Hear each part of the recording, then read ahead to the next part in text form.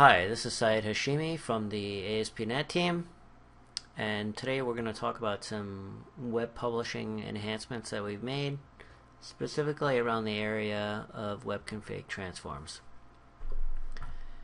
If you're not familiar with web config transforms, this feature actually was released with Visual Studio 2010 and enabled you to very easily transform your web config whenever you publish or package your project. You can find these transforms inside Visual Studio. When you create your project, you'll have a web.debug and then a web.release.config. If you had any other build configurations defined within your project, you can easily create those by saying add config transform here. For me, it's disabled since I have both a debug and release value here. So this actually was all supported in Visual Studio 2010. One of the issues, or one of the sticky points of using web config transforms with 2010 was the fact that you couldn't actually preview these transforms. The only way to see the result was to either package your project or to publish it. When Visual Studio 2012 released, we added the ability to preview these transforms. So whenever you're on a transform, you can right click and say preview. This will show you what the original web config file looked like before. So here on the left you can see I have the debug equals true flag, and then on the right we can see that attribute was removed. So this is what it would look like when I publish my project. These web config transforms existed before. One of the drawbacks to the approach that we took with Visual Studio 2010 is we were limited to having build configurations. So let's say I have a project that I want to publish it to a QA server. There are some scenarios where I might want to publish a debug version to those servers, and then there are scenarios where I also might want to publish a release version to those. So we added another mechanism to give you the opportunity to transform your web config file, and I'll show you what is that. Okay, I've already created I've already downloaded, actually I should say, a publish settings file from Azure Websites. I'll use that to create a publish profile here in Visual Studio.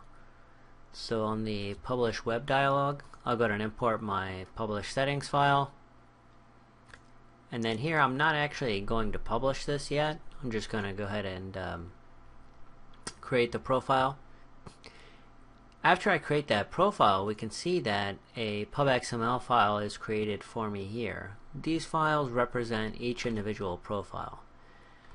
One of the features that we released that was actually in the box with the initial release of Visual Studio 2012 was the ability to have a profile specific transform.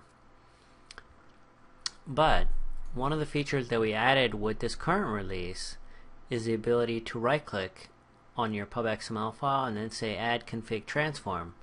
When you do this, we'll create you a config transform for this particular profile. We can see the naming convention here. It's just web dot the name of the profile and then .config. Okay, so here it created a default profile that looks very similar, or actually looks exactly like that inside the web.release.config. And here what I'll do is I'll actually add a new section here for app settings. Okay, app settings.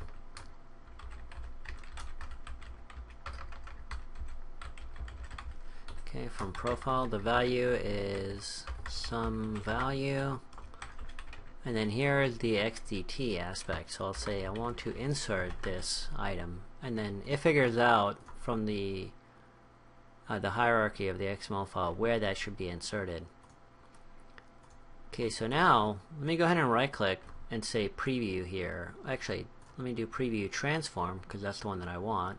I don't want to actually preview the publish of it. I just want to preview the transform. So here we can see that debug equals true was removed, and this actually is coming from web.release.config, and then this add key from profile was added.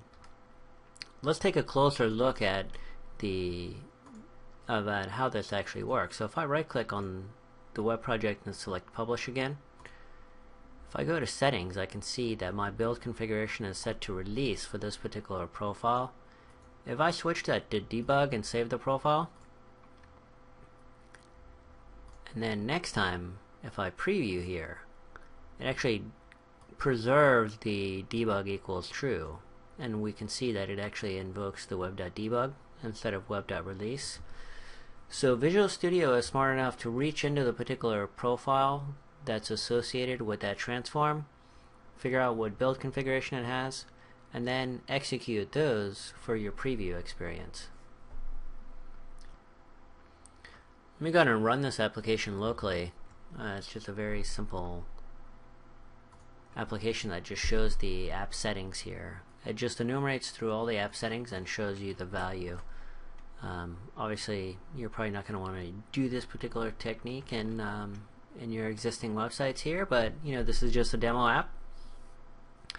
So we can see only the values which actually were defined in the original source web config here, these 5 properties. Let me publish this to Windows Azure, and then we'll take a look at the result. Now it's publishing my website. This is just going to take a few more seconds in order to actually get published here.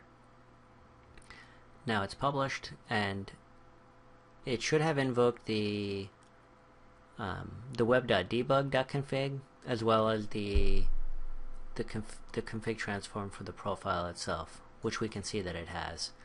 We can see from profile here. Alright, in this video we have covered some updates that we've created for web config transforms. My name's Syed Hashimi, and please do let me know what you think about these features. Thank you.